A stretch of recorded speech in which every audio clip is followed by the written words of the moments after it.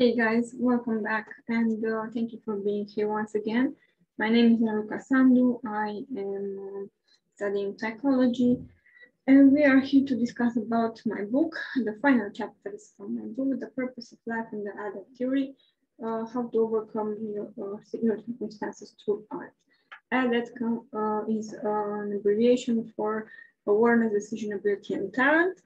And today we are discussing chapter 8 or starting chapter 8. I will try to cover also chapter 9, 10, and 11, all of them,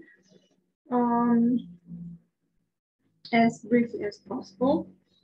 Chapter 8 discusses exactly the concept of the A.D.A.T theory. Okay.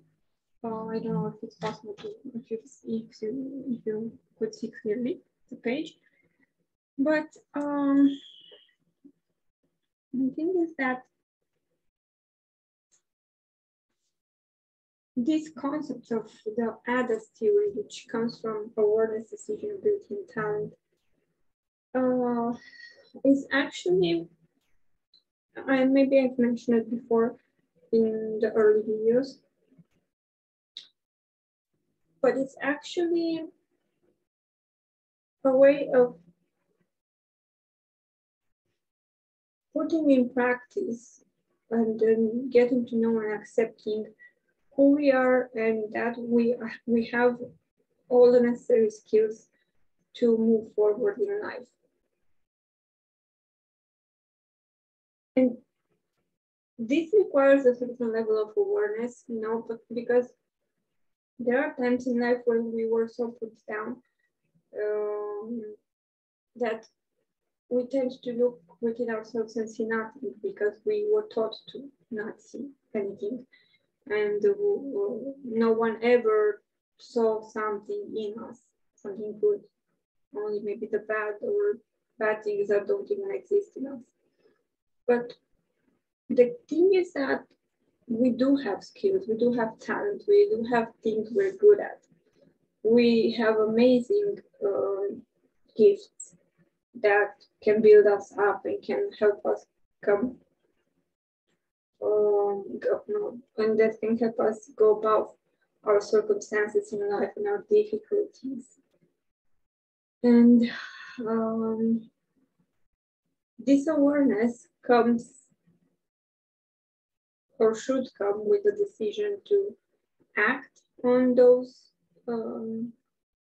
skills that we acknowledged and transform somehow, take classes, study, do things that transform that ability that we now know we have into a talent that we keep cultivating and that could offer us an income, maybe a small business, a job, and in the same way that might be also our source of recharge, our go-to place when we need to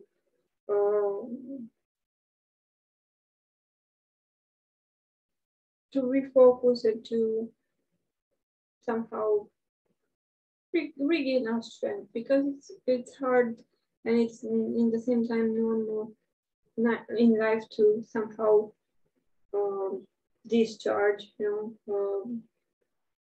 like batteries, and to decrease our level of energy and motivation based on certain situations. It happens. We are people. We tend to fall, but not the fall is the one that matters, but the way we come back and we get back up. So in her book, as I wrote here, The Power of Difference, the link between disorder and genius, Dr. Gail Saltz underlines an interesting fact, that the real disabilities are shame, fear, and believing that you're disabled. That's what really disables a person. There are so many examples where people turn these deficits into wonderful traits, but if you believe you can't, then you can't. So yeah, people point finger at us all the time. People I don't know, we point fingers at ourselves based on what other people told us. Our parents did that because that's what other people did to them, and so on. It's like a never-ending circle. But remembering what we talked about in the beginning about difficult backgrounds and negative emotions, it becomes easy to understand how ideas like I'm not good enough for that job, or how can a person enjoy my company, easily find their way into our minds. They work as setbacks that keep us from doing or even trying to do what we should do. So this is maybe a reference, a simple way to refer to intrusive thoughts, okay? That could be stopped with bridge statements like, okay, maybe the situation is not that bad. Let's see what's the best part of that situation and focus on that, you know? And the truth is that what we tell ourselves actually does become a reality. Because if you think, for example, you're not good at something, you won't do anything to improve that. And you'll be like, okay, that's not for me, I'm not good at it. And you stay there, like you won't be good at that thing. That will be a reality. But instead, if you say, okay, I'm not good at it now, but I may be okay at it, I could practice it. You can then go take a class, of course, and improve that. Who knows? Maybe you will meet someone amazing at that class, and maybe it will be the start of a whole new chapter in your life. Not necessarily romantically speaking, but just like meeting someone to whom you can connect, even in a friendship or in a collaboration of some sort. You never know. You actually never know. Okay. So the point is to move from the safe harbor, from the safe shore, okay, or that refugee, that escape, and put yourself into doing things. So the truth is that going from point A to point B is never easy. There are supposed to be obstacles along the way that can actually work as an escalator, providing us with a stepping stone towards reaching our goals.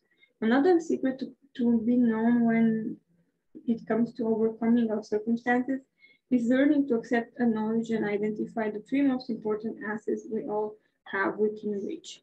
So we can do this by applying the A.D.A.T theory, the awareness, decision, ability, and talent. And that is true, like as I said in an earlier video, through pen and paper. You have to grab yourself for yourself a pen and a paper and put all your abilities since childhood, since birth, on a paper.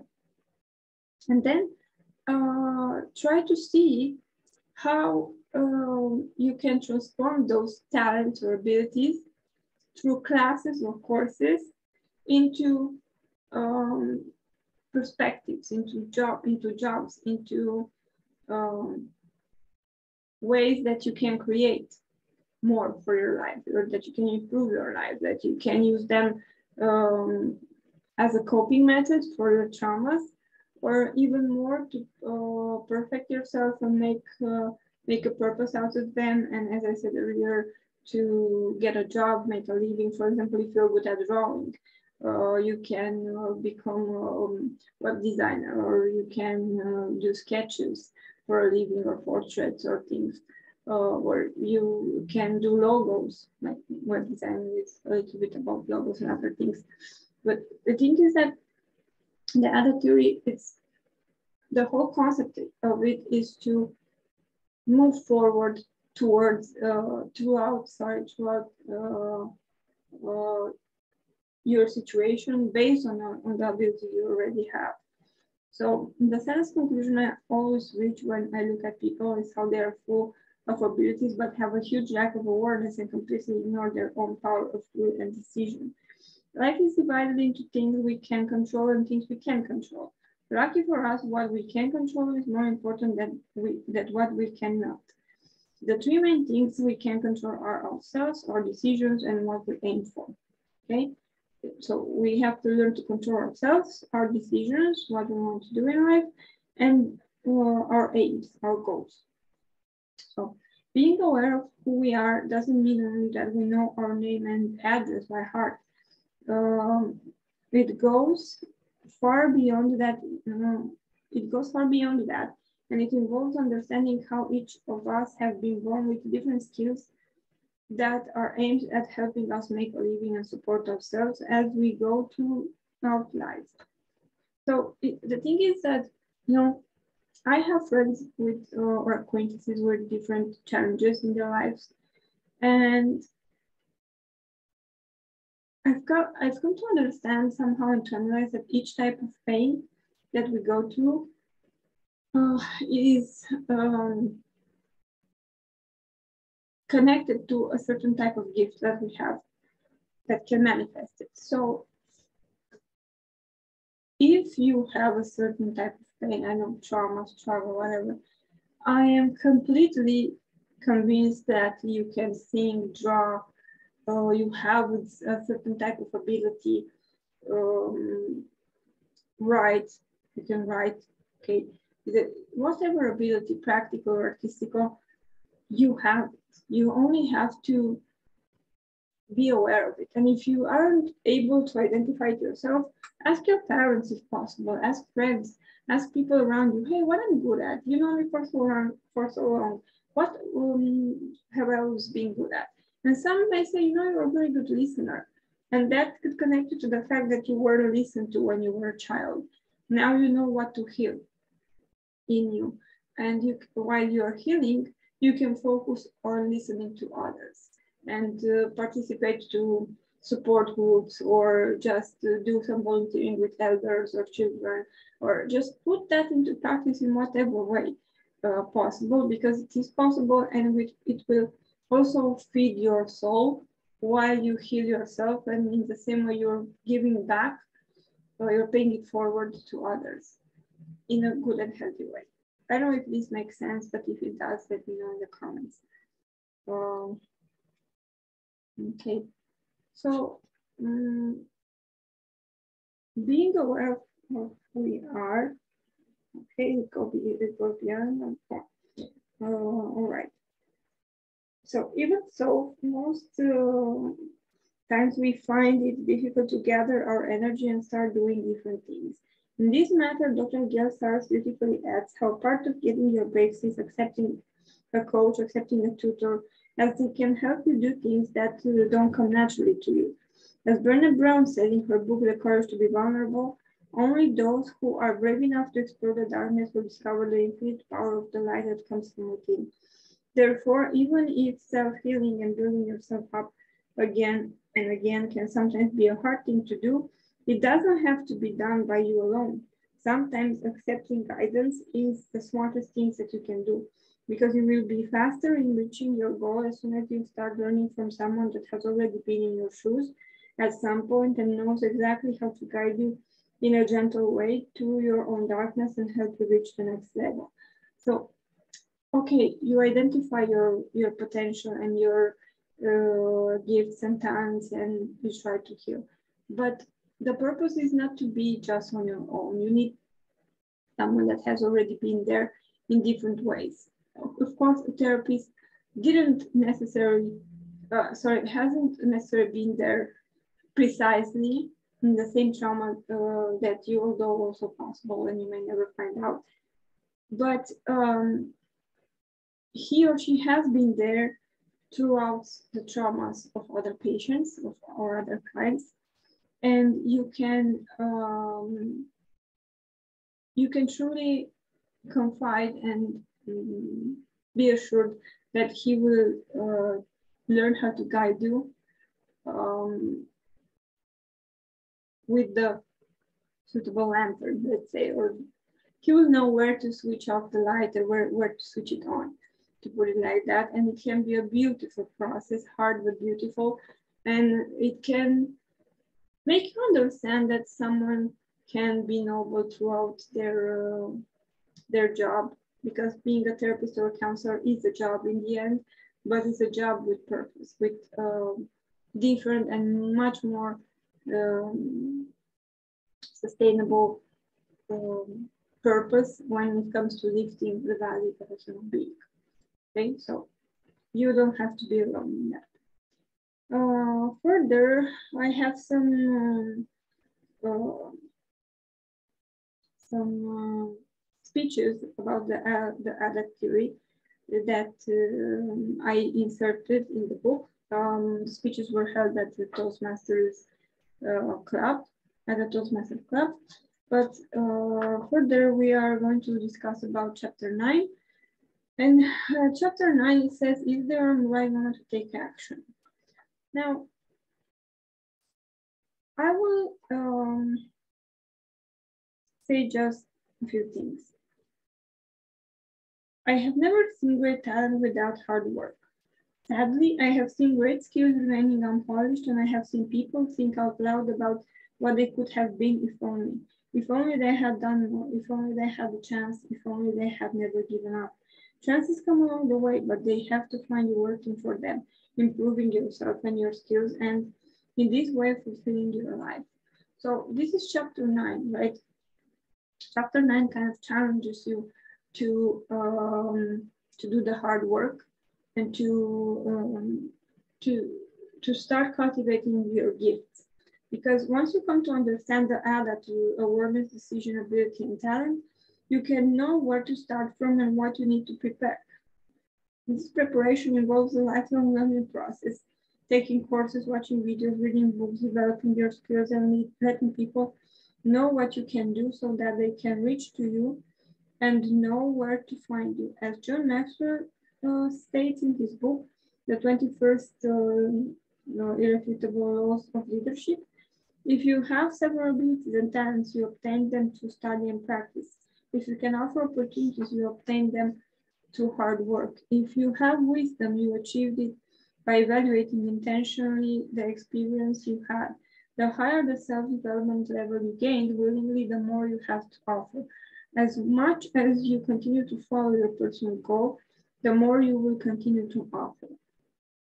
So this is why you need to understand that although these things may seem obvious at first thought, you will find out there are many good people who actually feel ashamed of who they are. Amazing and talented people, in contrast with low quality people, less aware of the importance of their development, who are not ashamed of acting socially improper, as in showing a hostile and vulgar attitude. So the thing is that being aware of who you are and what you have to offer is a life-changing experience, and not in a way of believing you're more than you are, in an extreme way, like a proud way, I don't know, being arrogant and stuff like that. No, but simply seeing yourself, looking in the mirror and seeing yourself and seeing what other people refuse to see in you. You see it for yourself and accept it for yourself and build yourself up towards that. Do courses, read, improve, grow into the person that you know you're meant to be, and you will find value in that. I promise you that you will find a lot of value in that. And while you do that and you start volunteering also, or start doing some things for others, or getting a job that offers you the possibility to help others in an area that you also need help, the outcome will be amazing, I assure you. So that's chapter 9. There is no actually right moment. The right moment is now, and the right moment is every day. But don't use that as an excuse to postpone everything for tomorrow. Start now. Start small, but start now. As small as the start might be, but just start. Okay. Chapter 10. Chapter 10 is about silencing the monster within, or the inner monster. This means that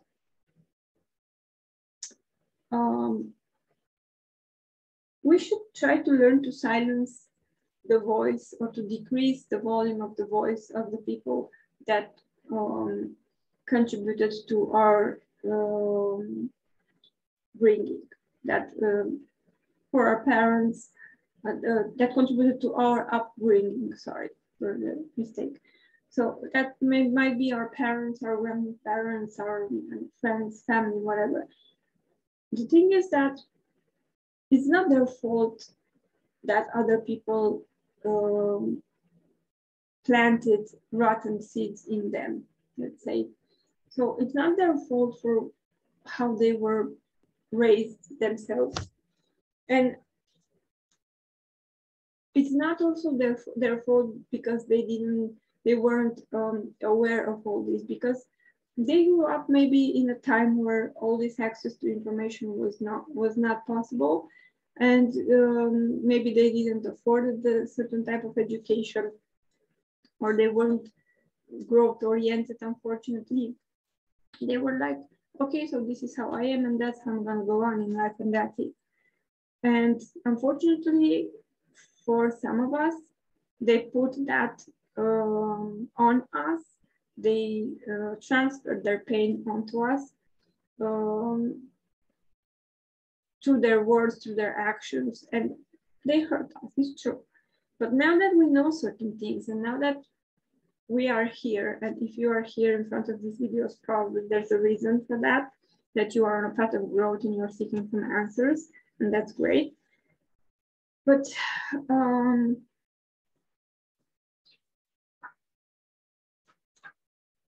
because you're on a mindset of growth, you should focus on decreasing those voices that tell you you're no good and you're useless and there's something wrong with you and all that. There's nothing wrong with you. You're okay. You're fine.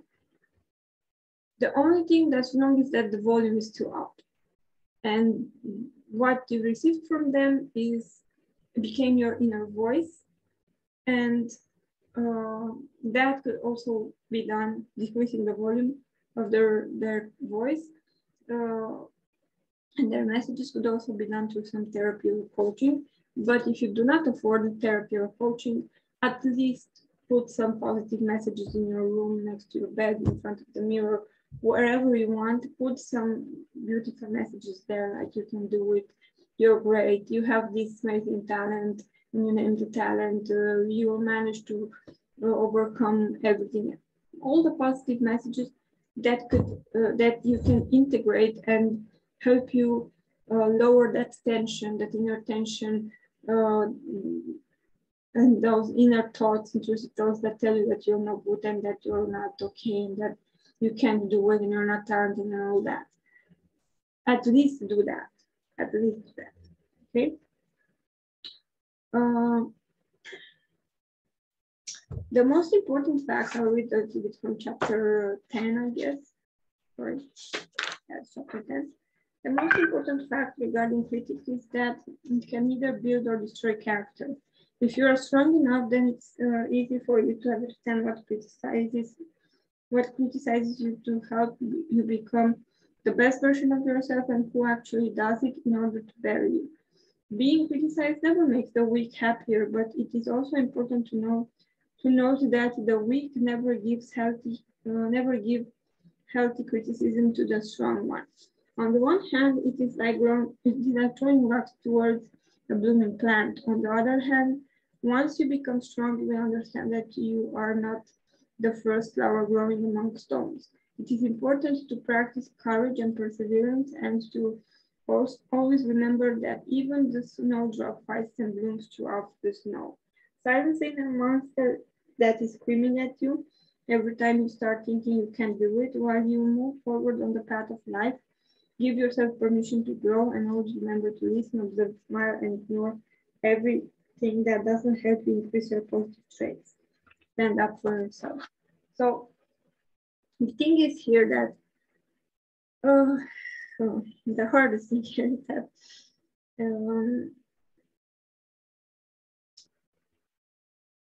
I mentioned about being strong, and all of us are strong, especially those who went through difficult things in life. But you have to make a difference and between resilience and inner strength, because how much you can take and keep on taking things doesn't make you strong. It makes you resilient. But that means you're already strong and you're using that strength in the wrong way. Real strength is moving away from what hurts you, detaching from what hurts you, having the power to leave a situation that hurts you and that damages you. Because you see, if someone, I don't know, comes towards you with a knife or with a broken bottle or I don't know, with whatever thing to hurt you, maybe you are strong enough to take the hits, but will you stay to be killed? Will you stay there to be killed? I don't think so. So why do we stay and get killed emotionally in front of people that are not aware of what they are saying or doing, and we integrate that as being our own identity, which ends up destroying us if we don't leave the situation, you know? It's a really hard distinction. It's a really hard path. It's not easy, but it's, I guess, harder to arrive around 80 years old and look back to your life and see the disaster that you let happen by staying with someone that destroyed you, just because you were taking pride in being resilient, confusing it with strength. And there's another thing to look back in life or over your life at let's say an older age, and look back and think, gosh, I'm so glad I had the power to break that cycle and to leave and look at all the great things that you created within yourself and around yourself with the right people that love and support you from you after you left, you know? So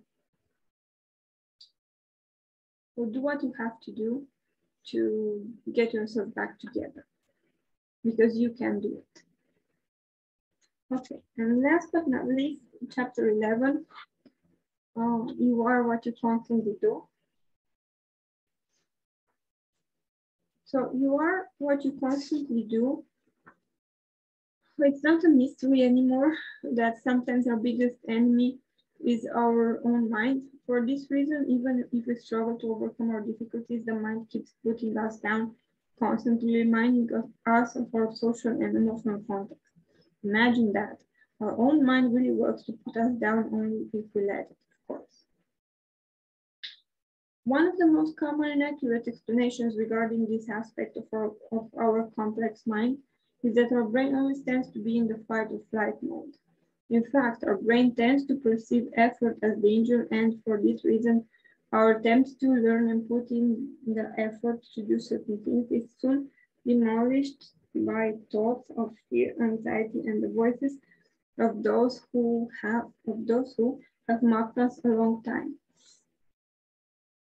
Another interesting and relevant saying is that until we won't be aware of our subconscious, it will dictate our life and we will call it fate. I don't think I've heard a more powerful phrase than this one. So we are what we constantly do. So if we constantly stay in an unhealthy environment, we become unhealthy. If we constantly I don't know, drink or do drugs or do these kind of things, we become a drug for our own self. We become unhealthy for our own personal identity. If in change, we go back to study, we work on things, we try to do the right thing, we go towards an artistic side, or we cultivate an ability or a hobby, something we like to do. And even if you say, you maybe think, oh, I don't have any skill, you find it. find it or get one. It's not possible. We all are gifted so much, and it's really not possible to not have any gift at all. Take some courses, do some counseling, go to counseling, to vocational counseling, and see or look for videos, other videos about how you can find your hobbies and your abilities if necessary. But just simply take a pen and paper and write down what you like to do as a child, and you will discover great things about you, I'm sure. Because it's, you know, we are what we feed ourselves in the end. It doesn't matter if it's about work, talents, abilities, our environment, whatever it might be. We are what we do. In the same way that we are what we eat, what we listen, what we read, and so on and so forth. But you are what you constantly do, and make sure that you become you become the best that you can be, and not in an exaggerated way, but try to become the best that you can be by doing the best things that are for you, by doing the best for you. Be your own parent in the end, as I think Mel Robbins, or I hope I don't confuse her name, says this thing: be your own parent. At 18, no one comes to make you clean the house. No one tells you to shut down the TV. No one tells you to get up and exercise or write a business plan or do whatever. No one comes to save you. No one comes to do those things for you.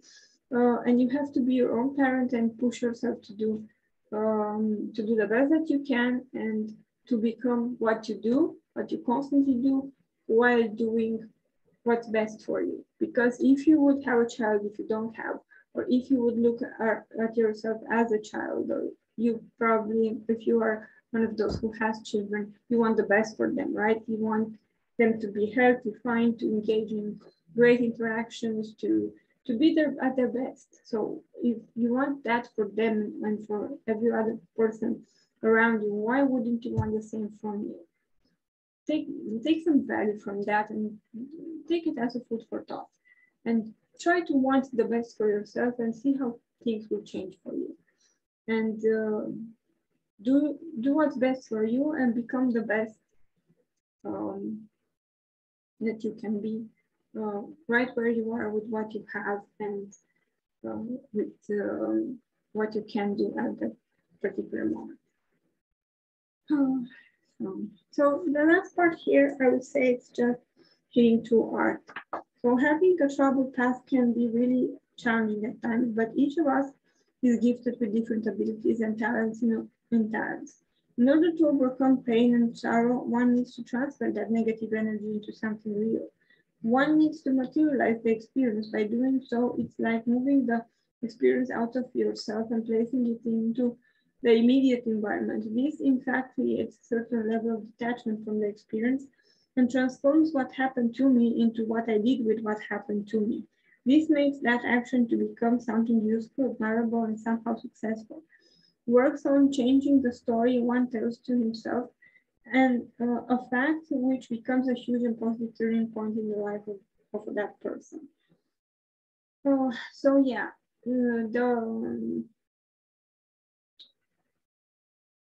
the thing is that our abilities and talents and whatever gifts we have are there to help us materialize our pain, among other things.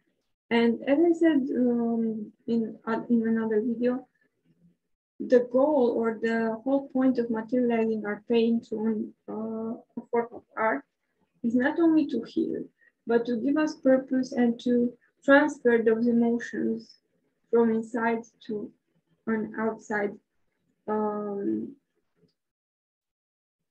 an outside object, let's say, in a healthy way, and not through yelling, not through consuming drugs of any sort, not through living a promiscuous life, but to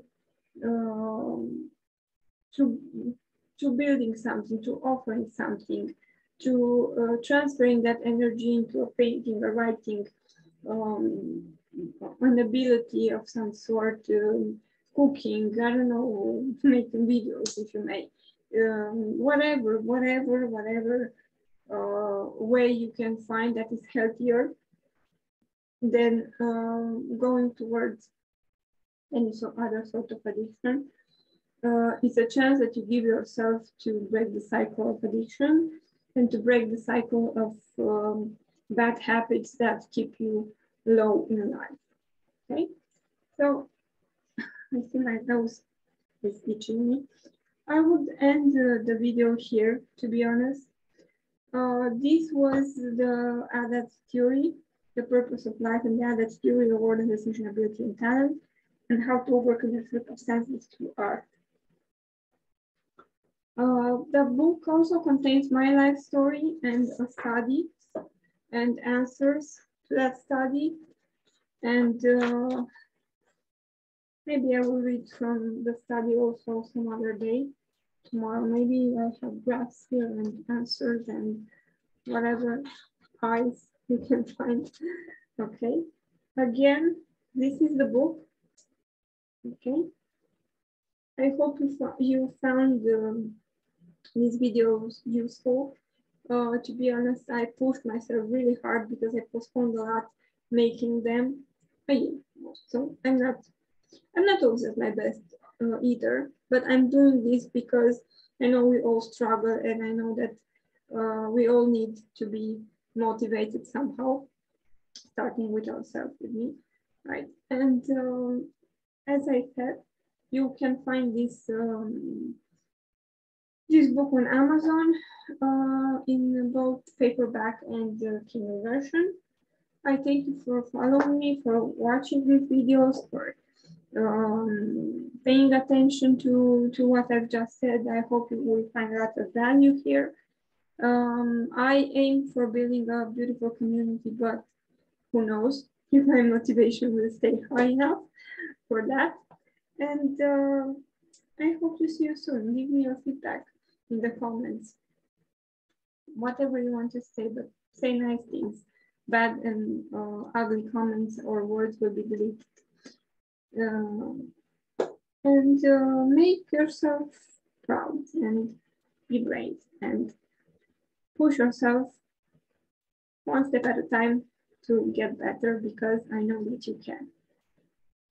Take care. Bye.